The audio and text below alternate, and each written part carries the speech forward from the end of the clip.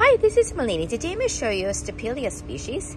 It's also known as a starfish flower. It's native to South Africa, and this grows roughly to about 8 inches tall to about maybe 6 to 7 inches wide with multiple offsets.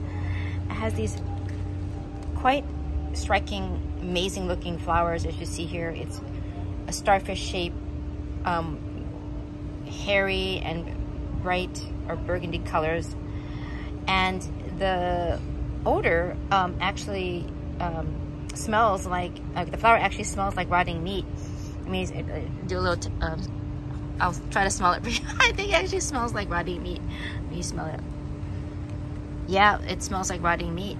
And that actually it is supposed to attract flies. I don't see any flies flying around it, but actually this is what they were, you look online, the flower actually attracts flies. So this is kind of almost like a novelty plant as well as a good collector plant. Here we have another flower coming out. This is great for outdoors, filter light, water about once a week. It's cold and frost hardy for a very short period of time, but it's best if you put it in a protected environment, let's say where it's protected from the cold and heat, or bring it indoors during that time. You can also put this indoors near a bright sunny window with good air circulation and water, roughly about once every 14 days or so, but always make sure the soil is completely dry for watering. Thank you so much for watching.